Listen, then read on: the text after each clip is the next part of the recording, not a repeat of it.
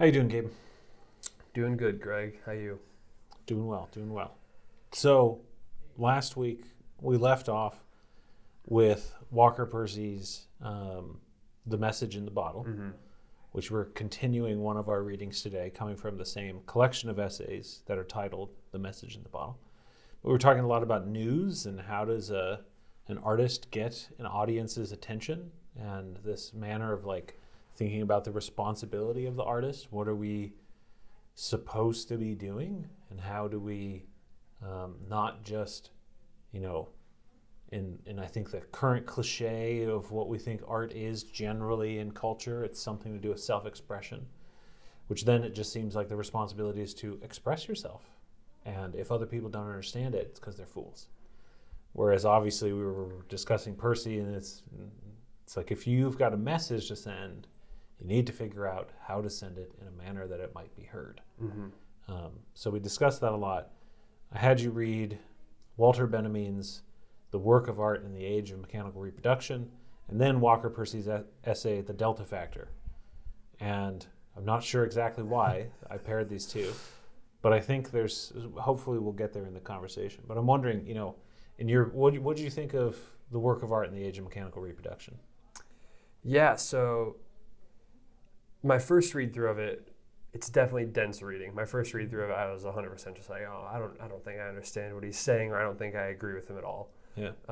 I read it through a few more times, read a few people's responses to what he was saying. Actually ended up talking about it with a couple of the other professors in the department who had some interesting thoughts on it. And also I read a lot about Walter Benjamin's life, and with all of those things together, it made a lot more sense to me. And I ended up, it's really kind of grown on me as an essay and as something that I think is super, super important. Yeah. But the basics of the essay is that Walter Benjamin says that essentially the advancing of technology is fundamentally changing the need and the use of art in human society and culture. He's particularly focused on the photograph and the lithograph, and essentially this idea that any visual image or any kind of artistic experience can be reproduced infinitely and recreated. And he says that the most direct result of that is that this thing called the aura of the artwork is being damaged by this reproduction. Right. That this X factor that art has is starting to kind of be decreased. And he proposes that this is in some ways a natural kind of progression of society and culture, and it should be in some ways kind of embraced, and we need to just kind of change how we're thinking about art in response to it. Right. Yeah, that's a good summary of it. So when he's talking, how did you, aura is a really weird word. How did you understand what he was saying? What do you think Benjamin means when he says the aura of an artwork? Yeah, this probably jumps ahead pretty far, but with Walker Percy, there's a lot of discussion about language. And I believe that, one of Walker Percy's main points is that one of the things that's so special about language for us is that we kind of cease to see things linear, in a cause and effect sort of way. It isn't just that the word for water means that I'm going to encounter water sometime soon. It's that the word for water becomes water in a very strange way. Yeah.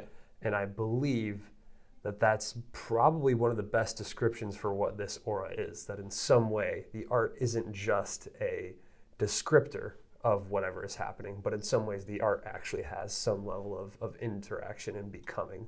Yeah.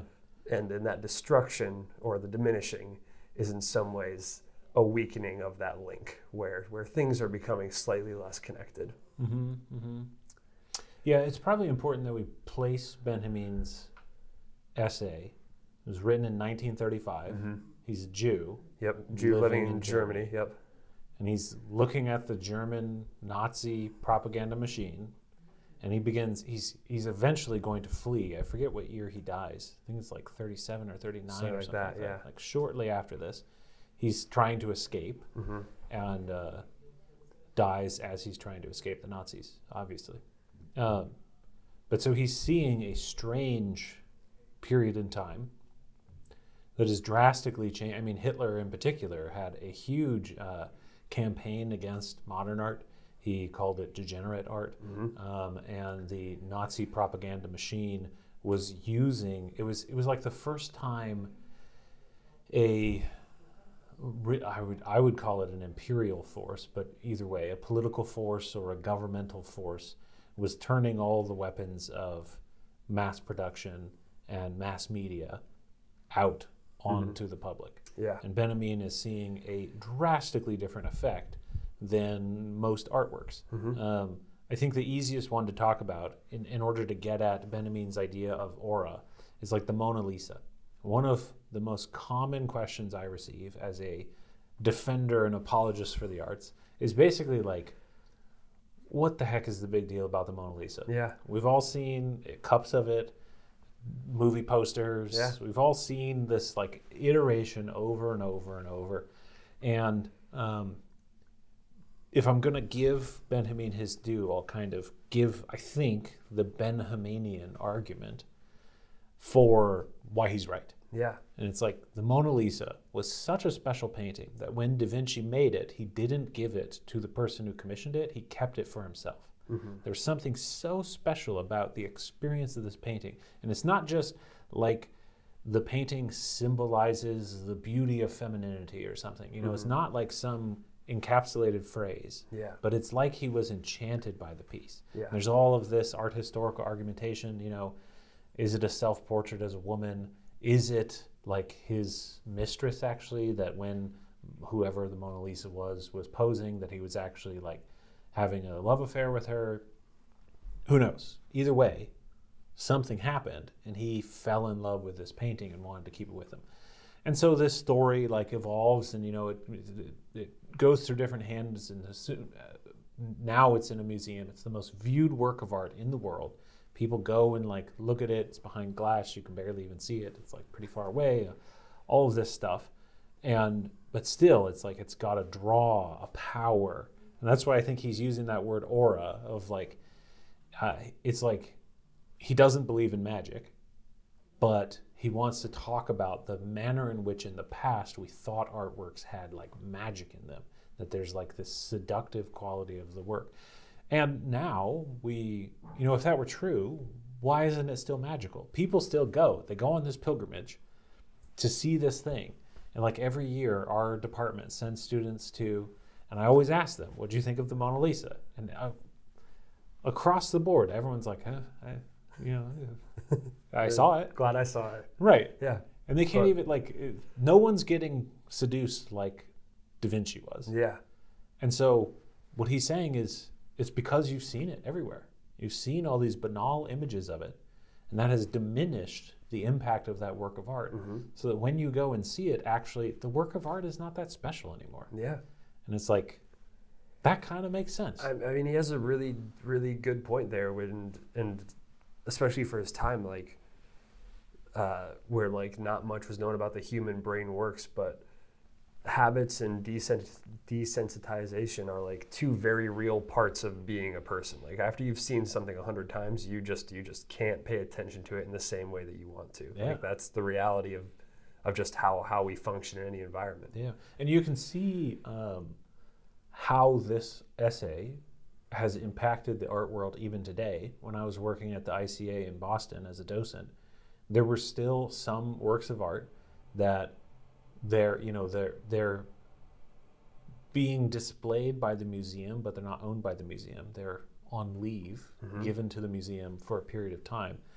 And there are many collectors who, for various reasons, do not want the work photographed. So there were specific pieces we needed people to be aware and not allow photos to be taken. And there's some degree where it's stemming from this. Yeah. There's something weird when you reproduce an image where suddenly seeing it in person isn't that special. Yeah, or I mean, even I'd even point to with galleries, the 2 days that galleries will have the most people in them are without fail the open and the close, which is marking this is the first time you're going to get to see something, and this is the last time that you're probably going to get to see this for a little while. Yeah. Like this is like Love to see the Netflix streaming data on that. You know, first week of a movie being available, and then the last week of it being available. Yeah, I'm sure. Like it's like being the. I've like seen movies on Netflix that like I had no interest in watching purely because Netflix will be like leaving soon. I watched some movie the other day and I was like, oh, like I can watch it for free right now. I'll see. I'll watch it again. Might as well. Yeah. That's funny. Yeah. So we can see like a sense where Benjamin's saying that as technology changes, and honestly, we're at a similar place right now as we're considering what is being called generative AI. I think that soon, if someone hasn't already done it, there will be something called the work of art in the age of generative AI, or in the age of generative AI reproduction. Yeah. But Benjamin's looking around and thinking, like, all of these things that used to have this power and this draw, this uniqueness, this specific place, are suddenly being impacted and cheapened, and is revealing that a lot of the so-called magic is not actually that legitimate. Because if an artwork literally had some sort of magical power, and you reproduced it, wouldn't it continue to carry that magical power with it? Yeah. It doesn't. And so he's like, so there's something, he doesn't quite explain all of what it is, but it's like when you go and see the Sistine Chapel, there's something about that place. There's something about the fact that you're going into the Vatican City and you're seeing this chapel and there's these guards telling you no photo, and then, you know, it's actually a beautiful work, and you know the story of Michelangelo, and like all of these things that add to this cohesive experience that though we can technically reproduce the image quite perfectly, it's not exactly the same. But then he notices that subtle inverse, not even to say, oh, the reproductions aren't really the real thing, but on top of that, that the reproductions hurt the real thing. What do you like? That seems to make sense. Are you tracking with that? I definitely, I really agreed with that portion of the essay. I think that he's seeing something really, really clearly, and remarkably, there's like a remarkable amount of foresight where he even starts to talk about cinema and other new forms of kind of media content that I believe are like a really good predictor of how we currently engage with things like YouTube or TikTok or other like short form content, where he starts to kind of talk about where is this going, like what is this going to do to us and how we kind of see everything, and it all lines up really, really well. Yeah, he greatly impacts Marshall McLuhan, who's one of my favorite, I would call it communication theorists from the 20th century. We might get to McLuhan, but I think we're going to run out of time before that.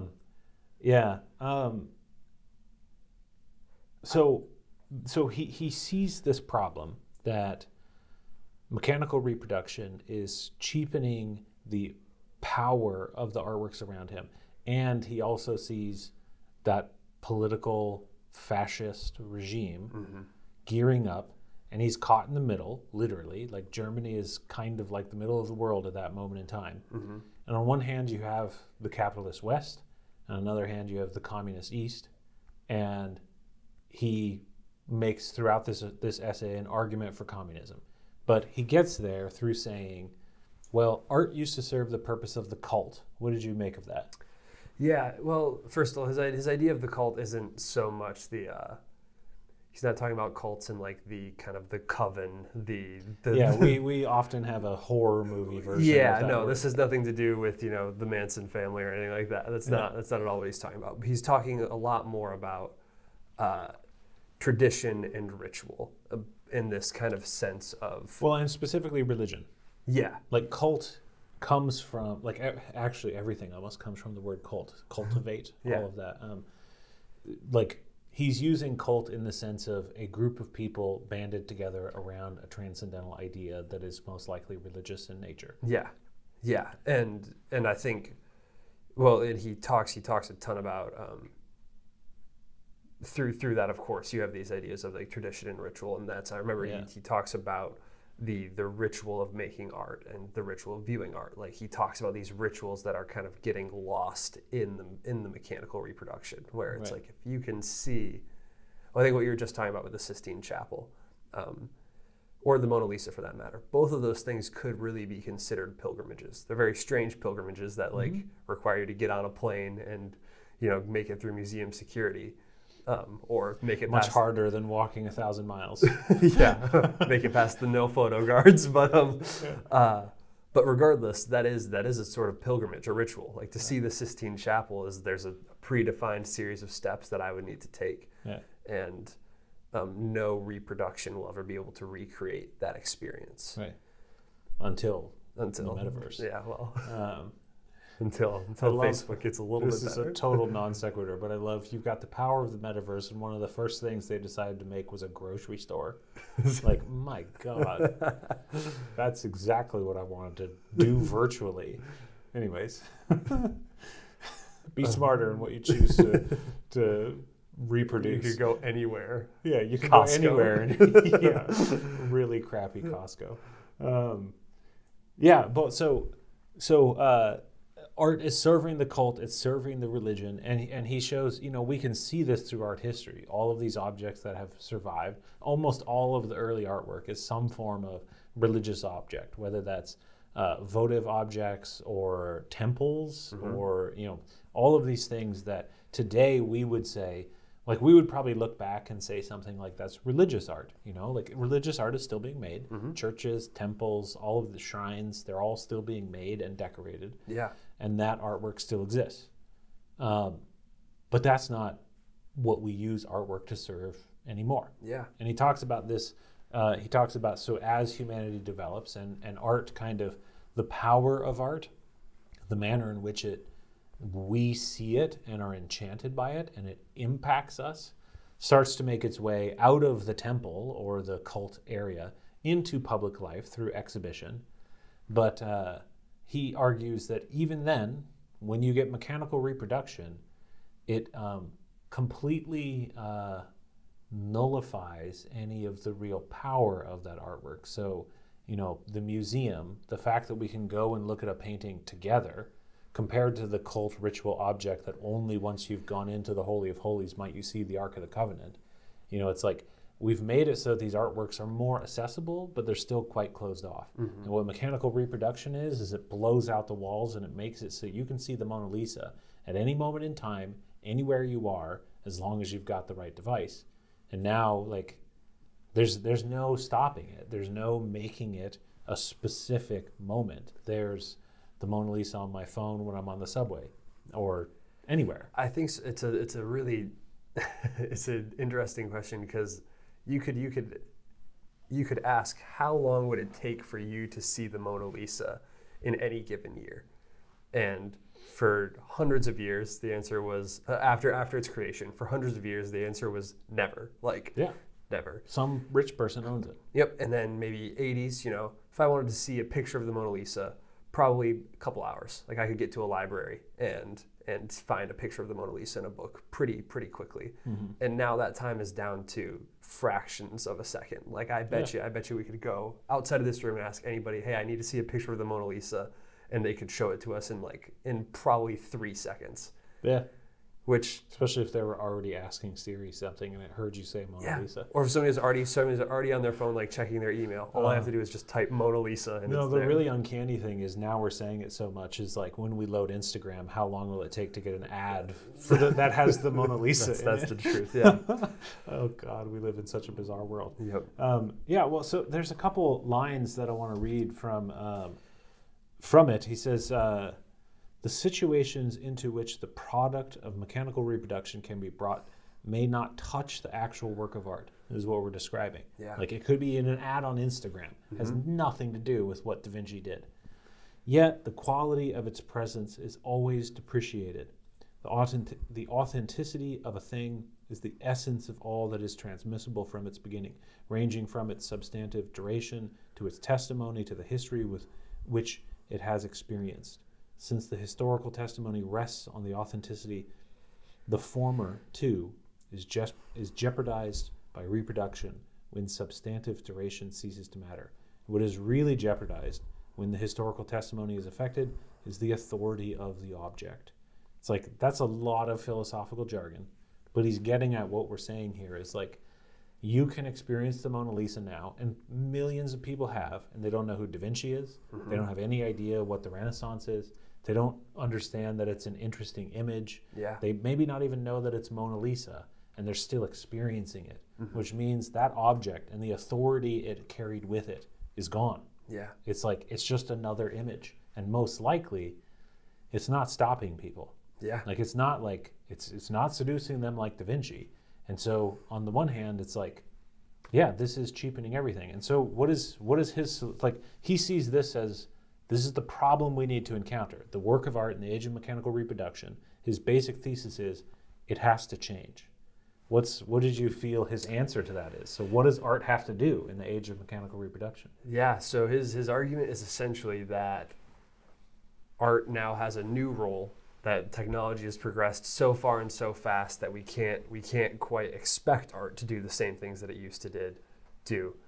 And now art should be used as essentially a political tool, some sort of a, I mean, we can talk about the definition of propaganda, but like that is the idea. Propaganda, for good or bad, is the new purpose of art. Yeah. Why? Like, does that make sense to you? Why does he say that? Well, because he could go anywhere. He could be like, the work of art is for fun. Yeah, fun or self-expression, and he really doesn't. And I think in large part, this was the part where the context of this article, I think, is like so important. Yeah. Where if you are a Jew living in 1930s, 40s Germany, and you're encountering like this solution, like what's on your mind? Your mind is politics and propaganda, especially when you consider, I mean, we touched on this briefly, and I think it's actually the thing. So people always talk about Hitler going to art school, right? And like him like being kicked out of art school because his paintings like weren't that good or something like that. Mm-hmm. I think what people miss is that Hitler learned so much in art school, and he really knew his way around propaganda. I mean, incredibly well. Yeah. So one of the things Walter Benjamin was seeing was art being used for propaganda in a terrifyingly effective way, in a way that rallied an entire country to do something awful. Yeah, there's no way the Louvre or any museum in Berlin is going to beat the propaganda campaign. Yeah. And so we need art to be a counter propaganda. Yeah, like there's a reason why essentially fascist and Nazi imagery is like still so present in everything that we see today. Like anybody who's ever seen Star Wars or Marvel is looking at Nazi or fascist imagery just constantly. It's like it's the definitive symbol for totalitarian power, is like this series of symbols and colors that the Nazis came up with. Yeah, they were unfortunately good at it. And there have been other propaganda campaigns that are just as good. Yeah. Hopefully for better things. Yeah. But so we can see this all the time in contemporary art today. Like there are so many, I mean, we just had an exhibition at the museum here on campus called There's No Planet B. Mm-hmm. That is not saying that's propaganda. I'm saying that is taking art for the service of political activism. Mm-hmm. We see this all around us of artists are constantly saying, I care about the environment, or I care about, race relations, or sex and gender relations, and it's all our artwork is trying to serve political means because of what Benjamin's getting at here, like all mechanical reproduction. I would call it, maybe to move away from that term that sounds so odd to most of our ears, you could call it mass marketing, mass communication. Yeah. Like we didn't have this before. Like even like in the time of Rome, it's like you had a person makes a document in Caesar's palace, and they make copies of it, and they send it out, all these town criers, and they go and they stand in the marketplace and they read the decree and probably post it, but most people couldn't read it. Mm-hmm. But it's like it's like a slow move, as literally the message has to travel. Yeah. Now it's like we can have thousands of these things. Like our phones have just sped up what Benjamin's experiencing. Is like, we've all seen the the newscasters from like 1,000 news channels saying the same sentence that it happens. It's like, it's so much faster now. Yeah. And so you can see this kind of feeling that the medium of communication necessarily needs to address politics, as in our communal actions that take place in public, because like we need a counter narrative. Yeah, and I think it might be important to kind of broaden out the idea of politics here from just past the two-party system or past the American political system, and like talking about it essentially in the sense of, I guess you'd just call it like social interaction. Like how is everybody interacting with everybody else? What are our culture's decisions about sex, gender, money, race, equality? Like that's what he's addressing here, because when he talked about politics, what he was talking about was like the survival of an entire group of people in a country. Like it was so much bigger than voting, you know. Right. What he's talking about is politics for him is not like what we think about it, like, oh, Republicans versus Democrats, but it's more the philosophical understanding of the word, meaning what you do in public. Yeah. And so the political realm is anything outside of the privacy of your own home. Yeah. And well, you could see this, like, so when he's saying art served the cult, he's talking about like, you could call it like tribal or familial kind of insular stuff. And it's slowly going from a holy priest experiencing a work of art to a community experiencing, and now it's masses. Everyone experiences the same aesthetic communication device, the same work of art. And so that's what he means by, because mechanical reproduction puts art into the mass communications, it must be made for mass communication. It's like, oh, that's a lot. Like Da Vinci was making Mona Lisa for a guy, like a single person. And now we're saying the artist has to make art for 1 billion people to receive. Yeah.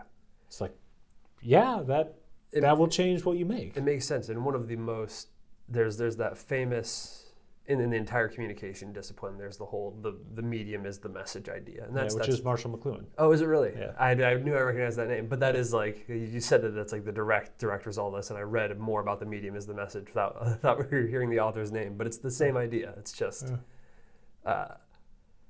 if you were going to try and make art on TikTok is permanently ingrained into your message. Like that's how it works. Right. So. Yeah. So let's pause here for a moment. So I think we've said like a lot of the positive things for this essay, and so it seems like he's got a lot right, that mechanical reproduction drastically changes our perception of singular works of art, that it completely impacts and changes the nature of where artwork is shown, and so we need to reconsider what we're doing in our art. In order, I think at its core, it's the same thing as our first Wendell Berry essay, which is Wendell Berry's trying to figure out what's the responsibility of the poet, and Benjamin's looking around and thinking, someone's making this artwork that portrays me as a rat. And he's like, who's that guy? Yeah. Who's that artist doing that? Yep. Like, and what is the responsibility of that artist? Because it's going out into the masses, and now we've got Kristallnacht, and we've got the things that he flees and sees coming. Like this is salient to what his experience is.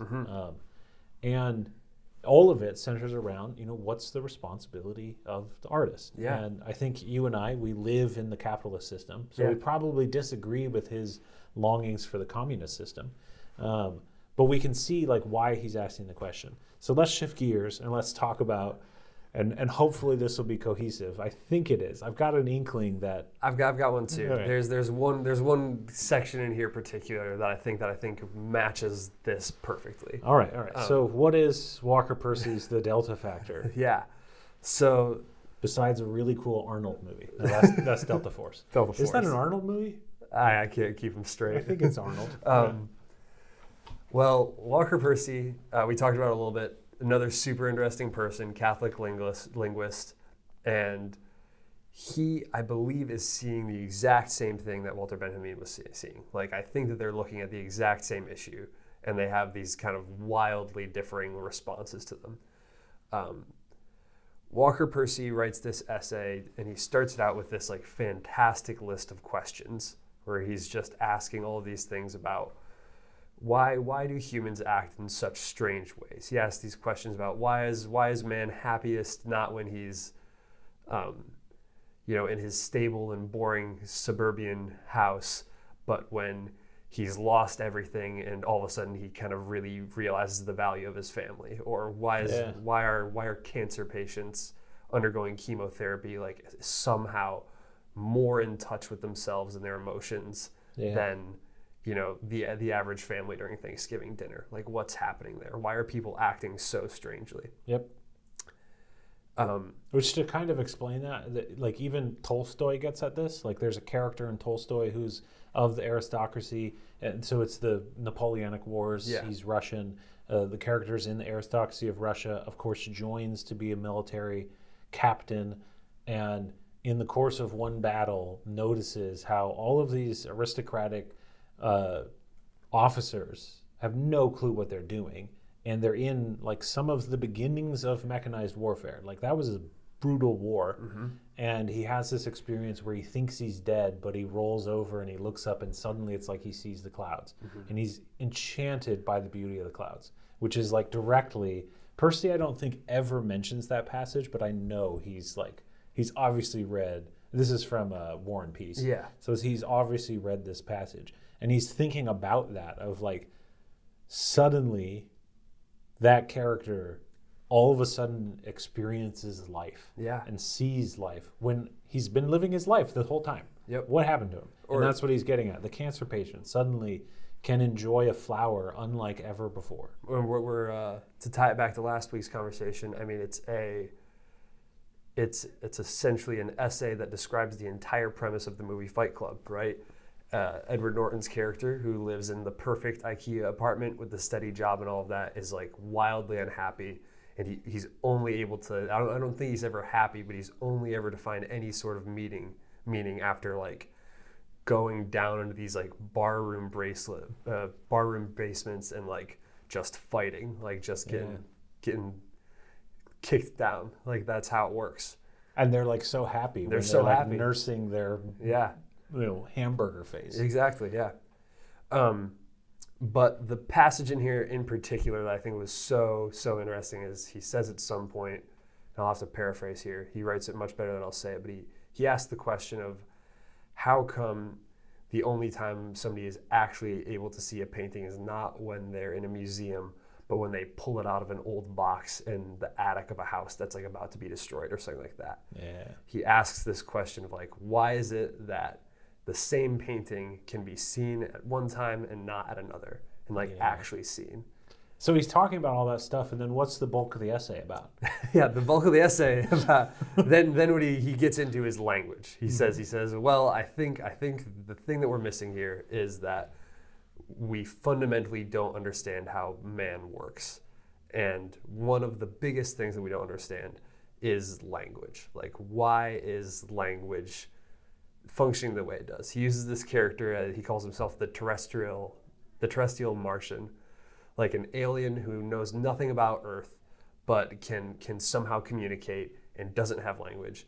And the alien is like just so perplexed by why people are talking all the time. He's like, why are you talking all the time? What are you saying? Why are you using these words? What does this mean? And he realizes that no person on Earth has an answer to that question as to why we talk so much. Mm-hmm. And then he continues this exploration, and then he talks a lot about Helen Keller. Why is Helen Keller? So that's a weird problem. We look at human beings, they're yammering on, and they live in this strange post-war, post-Walter Benjamin. We do all of this stuff, and it's like when the Martian's looking, it's like they're just barking at each other, back and forth, half the time not really listening to each other. I just think about like we believe our dialogue is always so dramatic, and really it's like people are just talking over each other and past each other all the time. All the time. Very weird. And we're just going about our lives. Yep. And like, rah, rah, rah, rah, rah, just all the time. And he's, as he's viewing this as a Martian, like, what the heck's going on? And then suddenly he starts talking about Helen Keller, and this somehow helps him create a model that he thinks makes sense. Yeah. So his reason for using Helen Keller is the fact that she's extraordinary. Her whole story is extraordinary. But the most important thing is that what she represents is a person who was born without language and then developed it late enough in life to describe the experience of going from somebody who had no language to somebody who had language. Yeah. And not only no language to some language, no language to being like a proficient communicator, somebody who could talk on stage and write books and like really talk a ton about like what's happening inside of their brain while they're trying to figure this stuff out. Mm-hmm. And the story he uses is the classic Helen Keller story of, I'm blanking on the name of her teacher, but in the book she just calls her teacher, I think. Mm-hmm. But the story of the first time that she understands what the word water means. Yeah. She makes some sort of a jump happens where it's no longer kind of how a dog scratches at the door because they need to be let out. It's like some jump happens, and Helen Keller is able to understand that this symbol for water, this sign for water, which I can make with my hands, is actually the same thing as the idea of water. Mm-hmm. And that everything in the entire world around her has a name that's connected in the same way. Yeah, she goes from being, I would call it, it's not even illiterate, it's like pre-linguistic. Yeah. And in one day, something happens and she learns 28 words. Yeah. And it's just like, in one day. Yeah. Like that's powerful. Yeah, mind-blowing. It's insane. But the way that her teacher she'd put her hand underwater on one hand, and then she would write the word water on the other hand. Yep. And she did this for years. And then suddenly one day it clicked, and Helen realized that what was happening in this hand was not in any way connected to this hand. You know, if you imagine you don't have language, and every time your hand goes underwater, this other thing happens over here, they must be the same thing. Yeah. Like it must just be what happens when you put your hand underwater. Yeah. And it's like, no, she realizes this whole concept of naming, which Percy calls the delta factor, because the behavioralists are defining language as something akin to like, you know, you and I are pre-linguistic human beings out in the jungle, and I make a noise and you look at me, and then a saber-toothed tiger kills you. And so over time within the group, we start coming up with a specific noise that means saber-toothed tiger. Yeah. Like, and so you know when I make this noise, you run rather than like looking at me like, what's the problem? Yep. Otherwise the saber-toothed tiger can get you from behind. Yeah. And so there's this direct, you could call that signification rather than symbolization of words signify experiential things. And so therefore, that's how language emerges. And Percy's like, no, there's a big jump between, because she wasn't writing water, and then that was the sign, water's about to come. No, that was the name of water. Mm-hmm. And he's like, that's a triangle, hence delta. For those who don't know their Greek alphabet, the triangle is called the delta. Yeah. And so he's saying that there's like this third thing. It's nonlinear, and it's symbolic. And it leads to what he says, like the main thing that makes human beings stand out is the fact that we're symbol mongerers. We are so enamored with learning names and getting these lists and like this vocabulary for some reason. Like where does that take him in your opinion? Like how do you... Yeah, well, I think to jump a little bit to the end, he definitely doesn't say that he has a complete answer. He talks about it as if it's this black box where he's like, it's crazy. Like that's kind of one of the things that he says about it is like it is a true kind of enigma of being human that we have language and we're so obsessed with symbols. Like that's something it's worth studying because it's so hard to understand. Right. But so do you remember what happens to Helen? What a strange smashing of her name again. What happens to Helen after she figures out this, after she has this moment where suddenly the delta factor has occurred? Yeah. She learns water. What then happens?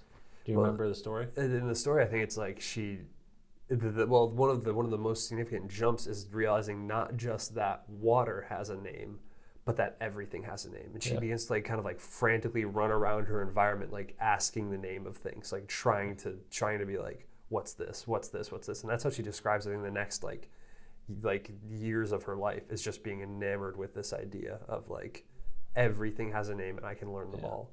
There's a really powerful moment though, and that's one of the last things I think it's either one of the last things on that first day, or it might have been shortly after water. She runs to ask what her doll is called, because earlier in the day she had had a fit and had torn it apart. And she recalls after this that until she learned the name of the doll, she didn't feel guilt. It's like, that's what? Yeah. Like, yeah, no, that is that. Like something in learning that the doll was specific suddenly made the actions, before she knew the doll was specific, she had been angry, and so she tore this thing apart because it was just another thing. And suddenly, no, it's a specific thing. It's your doll, and you tore it apart. And now that bears weight. And she, from Helen Keller's own words, she describes it as she went from being like an animal or a beast to being a human. Yeah. And that's why Percy's so enamored with this, because he's trying to figure out, as a Martian, what are these weird humans? Why aren't they acting like any of the other animals? They're making art, they're singing, they're telling stories. They're looking at art and then writing articles in order to try to figure out what's going on as the rise of Nazi fascism all around. Like, yeah, no dog did that. No dog has ever. No actual rat. I mean, why didn't the rats look at the posters and think, oh, they're talking about us? Yeah. And why didn't the humans look at the Nazi posters and think, oh, we better get some, we better kill these rats in the corner? Yeah. And by that I mean actual rats. I don't obviously believe that the Jewish, that's horrible. Of course. But it's like, no, we knew that the propaganda was a symbol. Yeah. That it meant something else. It pointed in some manner very different than significance. It symbolized something. And this is where so I don't want to jump to why I think that these are working together. But I'm wondering, what did you see the connections between these two? Because on the face of it, I think for anyone happening to listen to this, these are two very different essays. Yeah, yeah. The story of Helen Keller and the story of why photographs make art a little bit less important are like, it's like, oh man, I don't know. Yeah. But I'll have to. This is one of the ones that I had to take a lot of notes on. So I'll be looking back at my notes here, but. As I said a little bit earlier, Walker Percy and Walter Benjamin they're looking at the same thing. Like, they're looking at this same strangeness in human behavior that there doesn't seem to be an explanation for. And they pose two different solutions to this issue. Walter Benjamin kind of looks at it from this idea of, okay, so art is very different now. Everything seems to be politics. Art's role is to help us have better politics, like a more kind of human-centered version of politics that won't result in the awful things that I see happening around me happen. Which, to some extent, like I think we both said, like it makes sense. Like he's got a point there. Walker Percy sees this same issue and says the fundamental thing that's happening is that man doesn't have a theory of himself. And man is too close to himself to make a theory. And that's the actual issue here. The actual issue here is that we can't understand ourselves. And if we ever want to have a chance of understanding ourselves, we need to understand why language is working in this way. Yeah. So one of the quotes that, in my opinion, starts to draw them closer and is getting at what you're saying. Benjamin writes that mechanical reproduction of art changes the reaction of the masses toward art. The reactionary attitude towards a Picasso painting changes into the progressive reaction towards a Chaplin movie. And he talks about how film in particular is so different than having an intimate experience with a work of art that it's like we all become critics. Like when you're sitting in the movie, there's such a detachment that you start critiquing it rather than experiencing it. And which I think is true. Like, I mean, this is around the time when the idiom "everyone's a critic" starts rising. You know, like. Yeah. But our mass communication, it's like we've taken language, which was meant, or you could say it evolved in small groups, dialogues, two people talking. Yeah. And then we've amplified it to where it's like you can talk to 1 billion people at once, or you can talk to a whole nation all at once. It's like, is language suitable for that? Which is where McLuhan starts going with the medium is the message, that you got to think about what are the inherent limitations of the medium. But Benjamin goes and says, this is my fundamental critique of Benjamin, is he says that mechanical reproduction diminishes the aura of the artwork. I think he's wrong. I think the aura of the artwork is there. It diminishes our capacity to experience the aura. It changes us, not the artwork. And so what that means, like you can actually read about and learn to go see the Mona Lisa properly, because this is the fact of the Mona Lisa. Like it or not, as in you might have different beauty standards, but Mona Lisa at the time was apparently a very attractive woman, which is hard for us in this day and age. But you got to remember, 1400s, there's all kinds of different standards and different diseases that people were falling victim to all the time. So there's certain reasons why they might find that attractive. But it's like, think about, you're a straight man, so you find women attractive, some of them more than others. Yeah. When an extremely attractive woman walks in the room, and this doesn't have to be yourself in this picture, but what is the proper way to look at an extremely attractive woman who has walked in a room that say you're in class and there's 10 or 15 people and an extremely attractive woman walks in? What should you be doing with your eyes? I mean, I think it's like, the word that comes to mind immediately is like, you act respectfully. You acknowledge them as a person, and then that's kind of like, that's your due. You've acknowledged them as a person, and then you go back to whatever you're doing. Like, okay. That's the point. And if someone just gawked, mouth agape at her and stared at her, what would you think that person, like, what would the response be to that? I'd be like, you're a total creep. Like, stop. Stop treating that person like they're nothing but an object. Like, like, mind your own. They're just there's another person. Right. So think about it. It's like, imagine this not as a form of communication. That's what we're in the Benjaminian world. And so we think a painting is like a communication. It's telling me something. No, it's a beautiful woman. You're not supposed to just stare at it. Everyone just stares at it.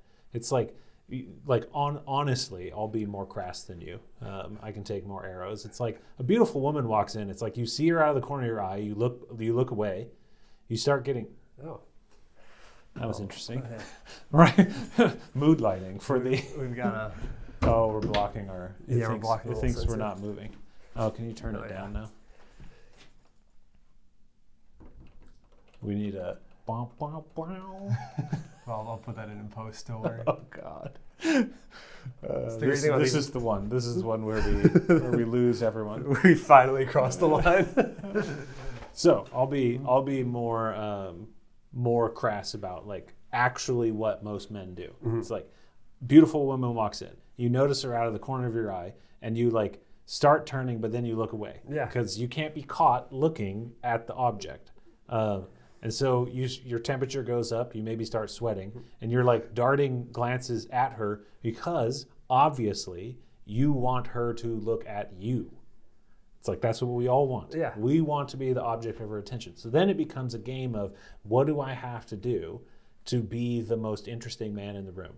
And this is like all of the things of like, anytime a beautiful woman walks in and men are in any kind of arrangement that might quickly turn into competition, it immediately turns into a competition. Every single time. Oh, and you can see like all of the different strategies from, the negging people, like the acting like she's nothing and treating her like trash, all the way down to the, I am so shell-shocked I don't know what to do but to stare.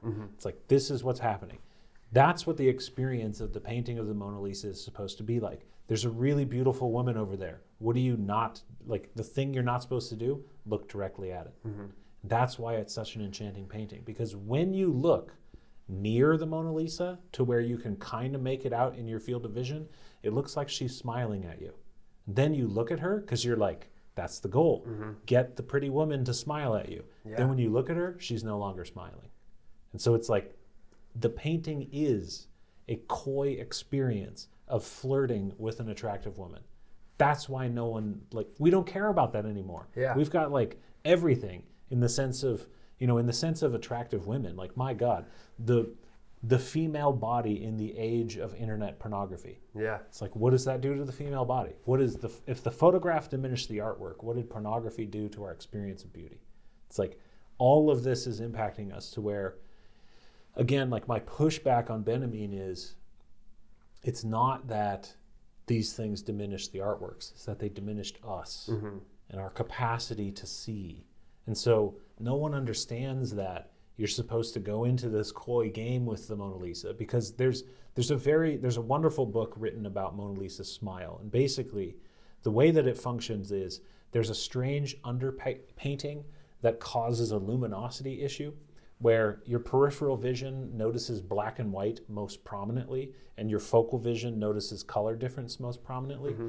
And so in your peripheral vision, you see her smiling because there was an underpainting of her smiling. But in your focal vision, when you look, that smile disappears and she's not smiling anymore. Mm-hmm. Yeah. And it's this weird effect that, like, especially before film and video, and like, you know, like we look at that, it's like, oh, whatever, nice little optical trick. We've got like movies on our telephone, you know? Da Vinci, they had nothing. They had Greek sculptures, you know, and literally that was their pornography. Like they would, all of those sculptures in the museums, like they were used for sexual stimulation is how I'll put it. Yeah. You know, like it's very odd. We've completely changed the way we look at these things. And so it would be akin to Da Vinci had the delta factor for what the Mona Lisa is. He understood that there's something here, even if he couldn't name it. So much so that he reneged on his commission and kept the painting for himself. Yeah. He knew it as more than just that painting. Mm-hmm. And what my argument for the connection of these things is, Percy's getting at the human condition is something special about noticing when things are symbolic, when they are more than just an experience in the physical world, but they're a named thing. Mm-hmm. And I think that Ben-Amin is right in saying that mechanical reproduction drastically changes the way human beings communicate and the way we relate to art. But I would say it's more like it's cutting off the top of that pyramid and it's going down to a behavioral point of view of saying, all of our experiences of art become far more like it goes from a person experiencing a work of art and enjoying it for whatever that work of art is going to do to them, to a tell me what this artwork means. What is the point? Yeah. And that, I think, is like because propaganda, it needs to directly tell you the point. Otherwise, it's not good propaganda. Yeah. If you look at the Nazi propaganda and you don't think, oh, those people over there, I want to kill them, it did something wrong. Mm-hmm. Whereas, like, an artwork is supposed to be an experience of something. Yeah. So I don't know. When you hear me say that, like, I don't know. Is that do I have a coherent argument here? No, you do, because the thing that my biggest critique of this essay as well is that what it's dependent on is that as artwork is being mechanically produced, that everybody is being exposed to that same to those same reproductions, right? Which is essentially like what you're saying. But the truth is that, and I think that's the strongest defense for it's not changing the artwork, it's changing the people who are exposed to those reproductions. Yeah. Because somebody who has never seen the Mona Lisa before will see the Mona Lisa, and the Mona Lisa is not changed, it is not diminished. Like, taking the picture of the Mona Lisa doesn't we're ignoring flash photography here, but taking a picture of the Mona Lisa changes nothing about that painting if you haven't ever seen the picture. Right. It's that same, there's like that old superstition about like when photography was first happening, people didn't want to be photographed because they thought that like a photograph captured some part of your soul. Yeah.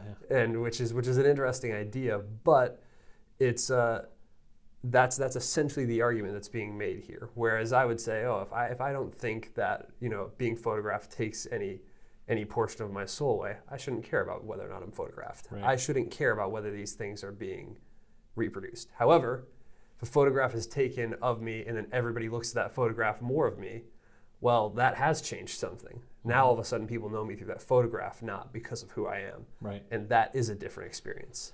And their experience of me will be significantly altered because they'll see me and think, that's the guy from the photograph, not, who's that? That's Gabe.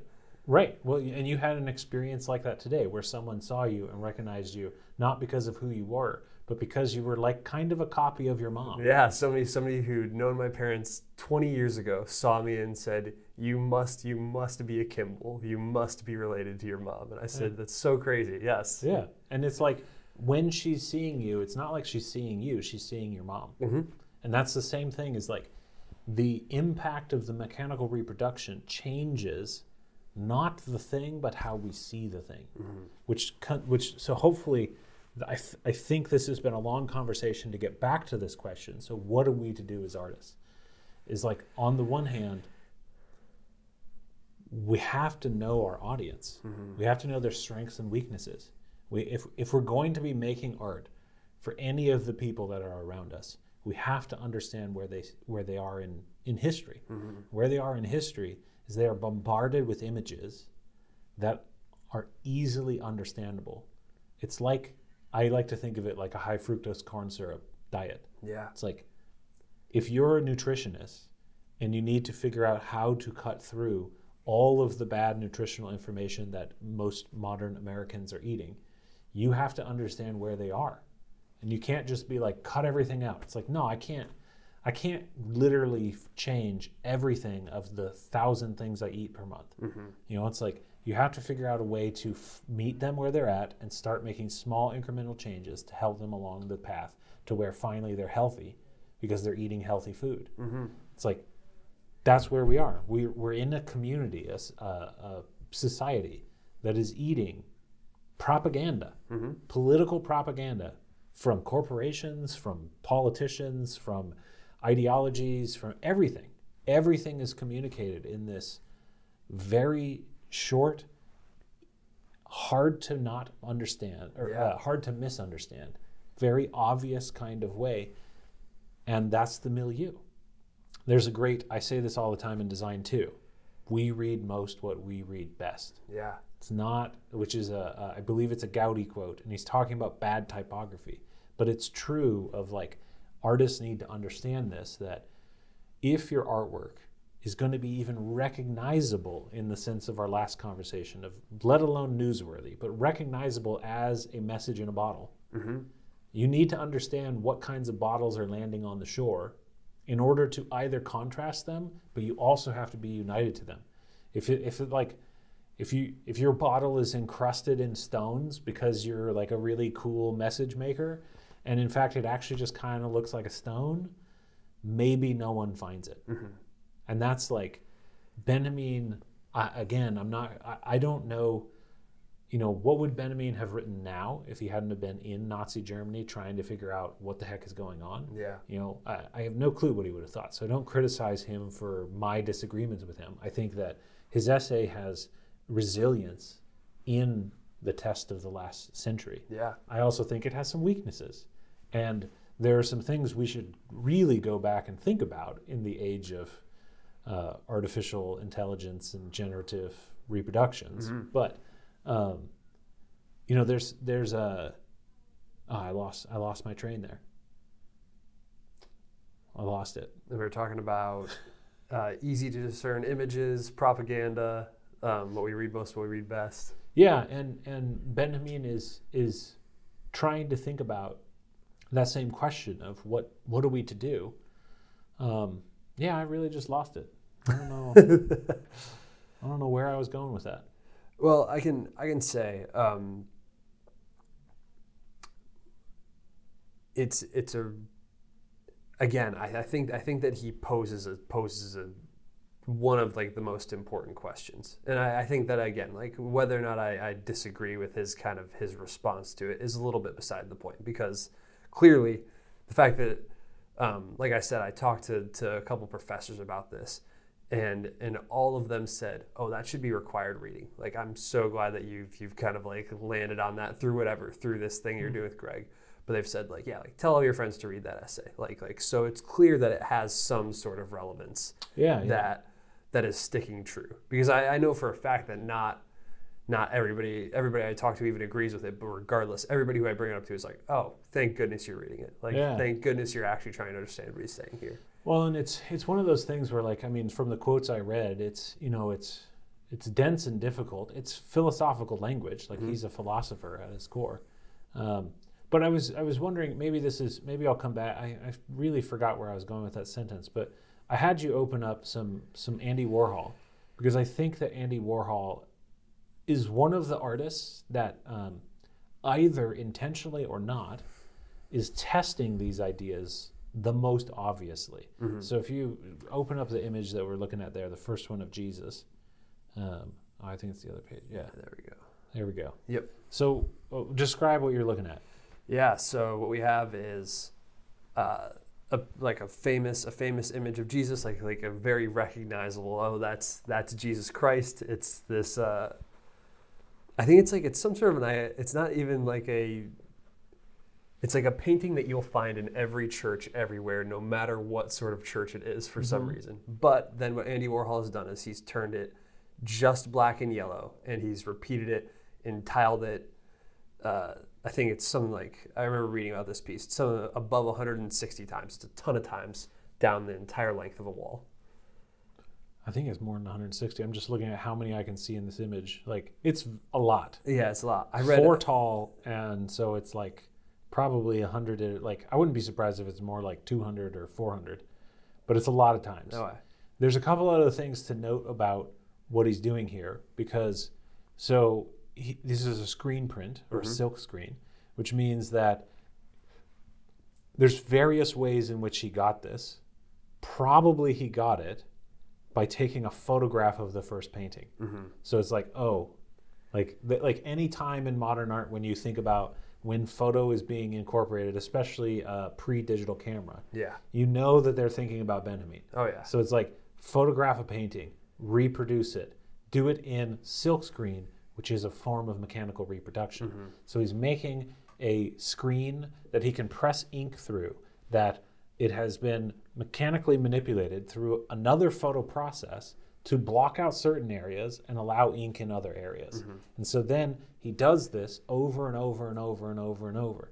And if he's a good Benhamanian who believes that he's herding an image, I mean, what does that make you think that he's doing to Jesus? Yeah, it's like if we were to take Benjamin at his most literal and Andy Warhol at his most literal, like what he's doing here is purposely diminishing the image of Christ, purposely trying to remove the aura from this original image in this like super fast, like if you think about like a photograph kind of taking one little chunk of that image away, it's like he's got some sort of a machine gun that's like just chipping away at the aura as fast as he can. Just another image, just throw it through the scanner again, print it again.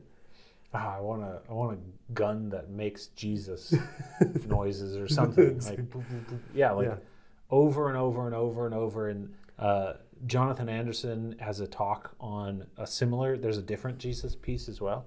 And he talks about how it's like you're seeing a visual representation of an auditory experience, just like Jesus, Jesus, Jesus, Jesus, Jesus, Jesus, Jesus, Jesus, Jesus, where it's like, it gets to that place where when you're repeating a word over and over, where suddenly you wonder, where does the word begin? And so it's like, is it Zusji, Zusji, Zusji, Zusji? It's like where, it all blends and it just becomes sound. Yeah. It's like we're experiencing just Jesus over and over to the point that it becomes like a wallpaper instead of a focal point, instead of a particular painting.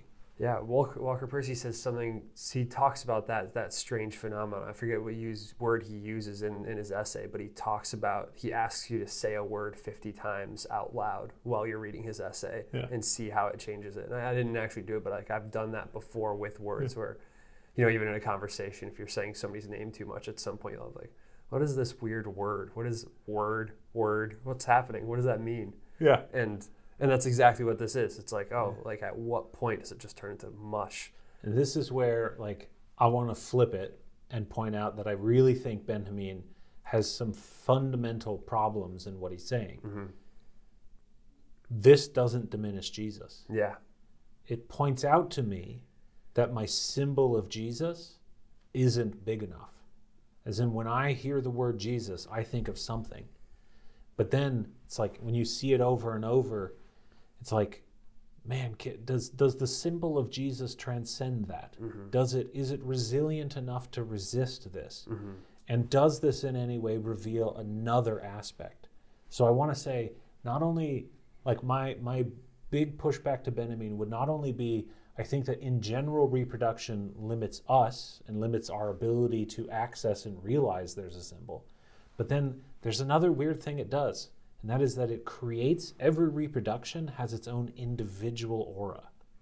And so like every single one of those little paintings, that's the reason he used, one of the things Warhol was really fascinated in was the degradation of the mechanical reproduction as it is used. And so like a mold, when it's used over and over, anyone in manufacturing understands that eventually you have to replace your molds. Mm-hmm. Eventually you have to replace your silk screen, because it gets gunked up. Yep. No matter how well you clean it, eventually things start sticking and the screen starts getting slightly off and just things in the machine aren't perfect. Even like this one's, I think in the mid 70s is when he made this one. Even by, from 1935, Benjamin's thinking of mechanical reproduction as nearly perfect. And by the 70s, it's still like, it still degrades. Yep. And even today, it's still not perfect. We have a lot of better tolerances now, but so he's looking at the fact that this thing that seems so ubiquitous and like I'm making the same image over and over, if you look at every single one of those Jesuses, they're all slightly different. Mm-hmm. There's something there that I think Warhol's getting at, that it's like, is it that meaningful to have a Mona Lisa on a mug? Mm-hmm. I don't think so. Yeah. But I also wonder, but maybe it could be. Is there some way in which suddenly the mechanical reproduction can actually expand the aura of a piece, because suddenly it's like we've got Mona Lisa on the top of, the Great Wall of China in a mug with a, of course, an American flag sticking out. That's the image that popped in mind. Of course. Too much. See, I've had too much political propaganda of flag planting. But it's like, there's something about it that suddenly it's like when art and symbols were inside these institutions like religion or like nations, there was a lot more control over what the symbols could be. And in the course of mechanical reproduction, we constantly talk about the democratization of the tools of production. Mm-hmm. So Adobe Illustrator and Photoshop, it's like anyone can use them. And the internet blows this up like crazy. It's like,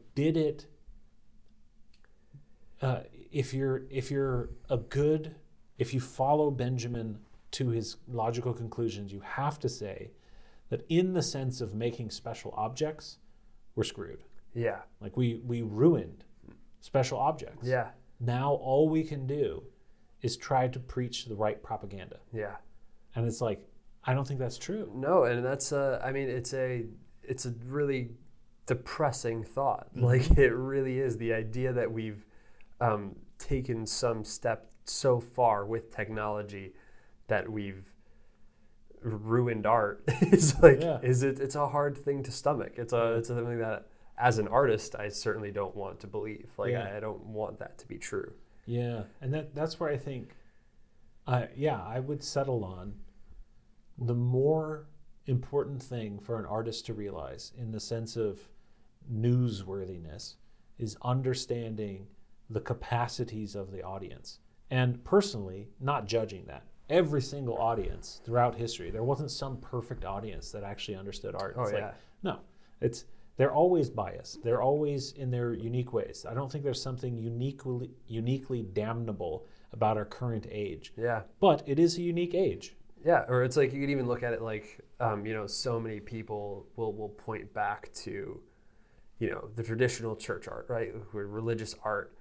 And it's like, well, the people looking at that art, they literally couldn't read. Like that was hard. Like, talk about a major problem with your audience. It's like so many of those images have text or writing in them, and they were making them for an audience that literally had no idea what was happening. The first thing they could get was there's words on that.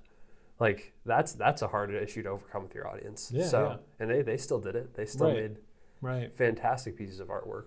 Yeah.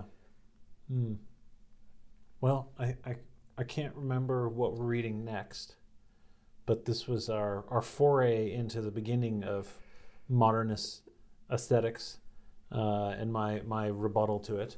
Do you have any last thoughts for us? I don't think so, other than I think that taking two completely different essays and trying to find a link in between them was one of my favorite reading experiences for this. I thought this was an interesting way to go about it. So. Excellent. I think if my list is correct, the next up we're going to read Saunders, and we're going to try to tackle. Okay, so what do we need to do as we make works of art to try to